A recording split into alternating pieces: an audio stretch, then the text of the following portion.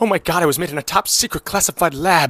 This is gonna be fantastic. I'm just kidding, guys. This is Verbero Hockey. Welcome to Are They Lying to You Part 3. We can't really finish this episode today, but let's get into it. The marketing with this company deserves a raise. I mean, it's fantastic. Top classified secret, all the technology. Every kid is just like so begging for their parents' wallet. But if you look at all the recent sticks this company's come out with, you'll realize it's basically the same technology with a new paint job and new marketing.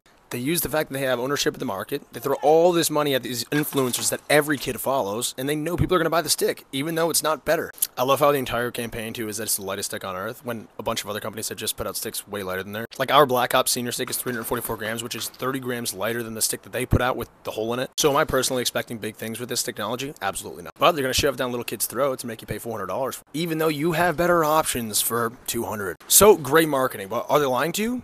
Probably. We'll see.